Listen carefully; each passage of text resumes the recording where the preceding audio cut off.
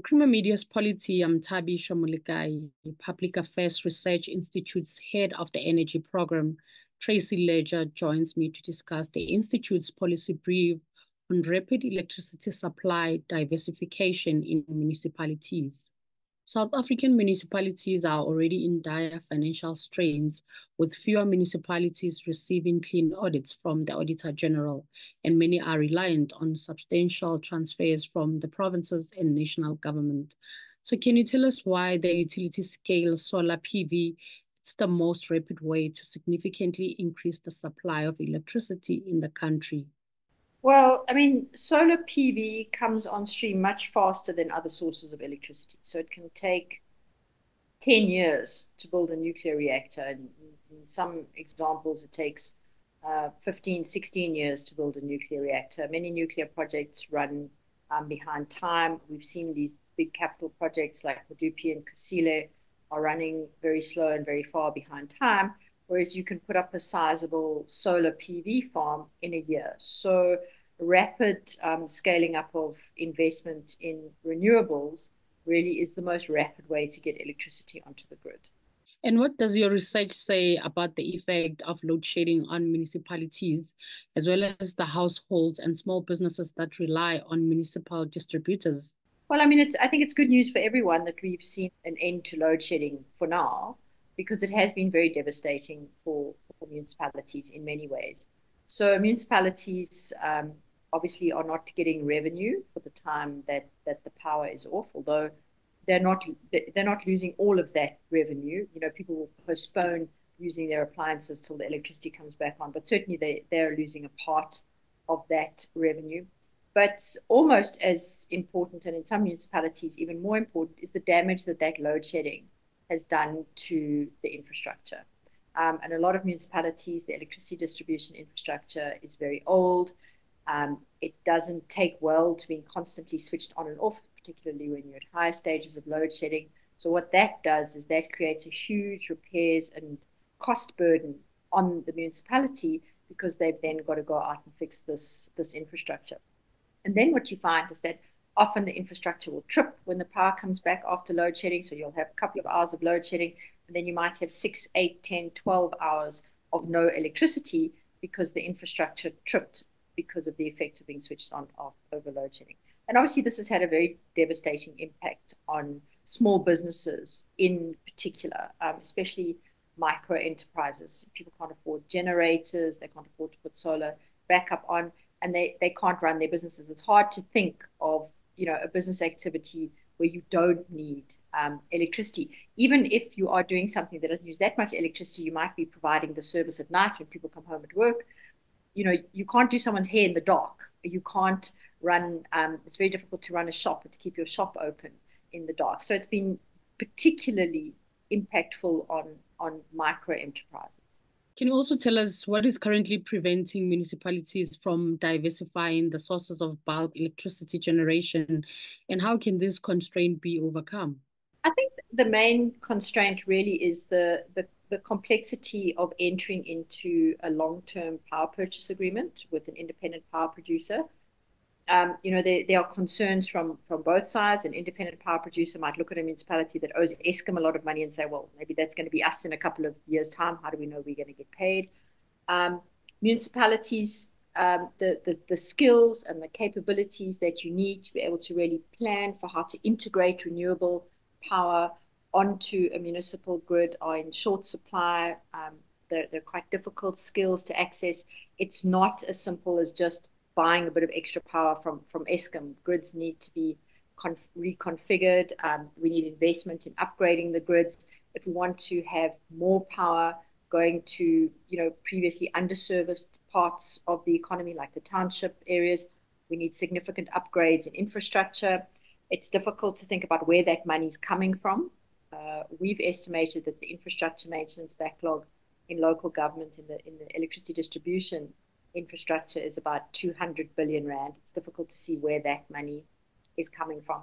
So it's a combination of factors, really a combination of risk management in financing, increasing the capacity and capability of municipalities to be able to do all of the things necessary to end up with power on the grid, And it's also a funding issue. How are we going to upgrade all of the infrastructure and make the changes that are needed to metering, to grids, and a whole host of other things that are required.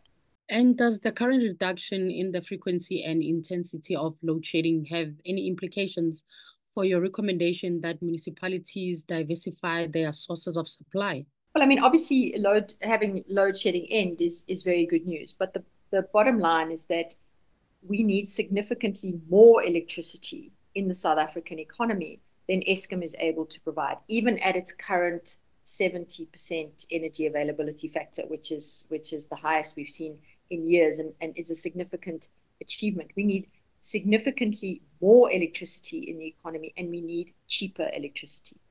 And the only place we're going to rapidly get more electricity and get that electricity at a cheaper rate is from renewables, in particular solar PV, where South Africa has an advantage. So just the end of load shedding is good, but that doesn't mean that we have enough electricity to put the economy onto a significantly higher growth path that will create sustainable employment. And how should municipal owned electricity utilities be preparing for the unfolding energy transition in a way that can protect poor households and small firms? Well, I think it's critically important that we address the issue of affordability of electricity.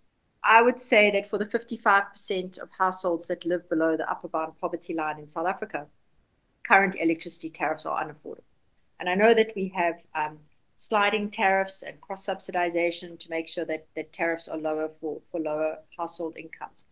But the bottom line is that millions of South African households are choosing between paying for electricity and paying for food. And there's nothing developmental about that. There's nothing progressive about that. The way in which electricity is currently unaffordable for households is entrenching inequality and poverty because it impacts the poorest households the most.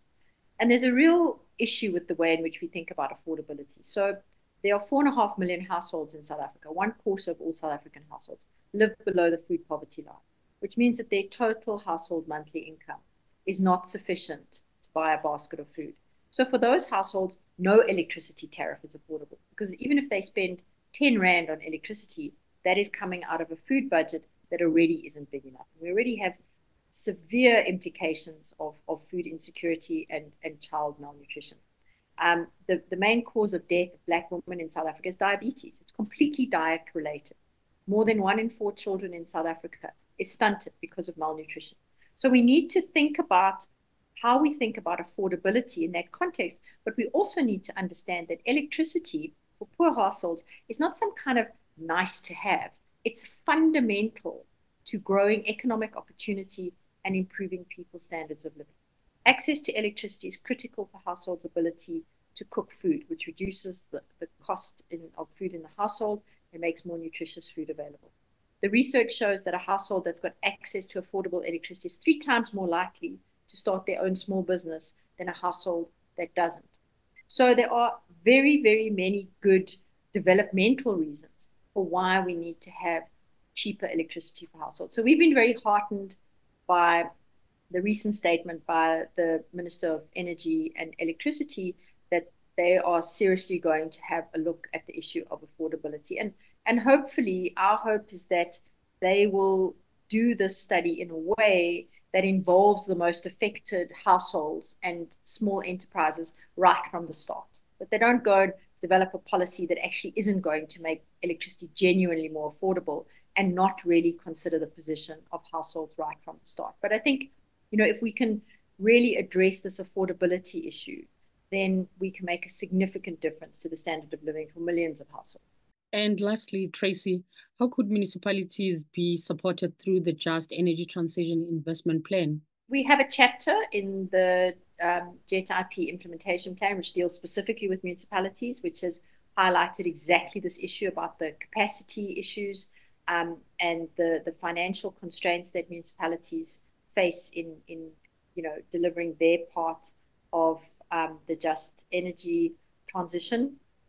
The institutional structures that are going to be put in place to start delivering the contents of that chapter are going to be in place quite soon. There are going to be some initial meetings with stakeholders in the sector over the next couple of weeks, and I'm hopeful that by early next year, we will start to see some progress on implementation of all of those recommendations, which is specifically to support municipalities and to create an enabling environment to get much more electricity on the grid, and also to seriously consider this issue of affordability of electricity for low-income households.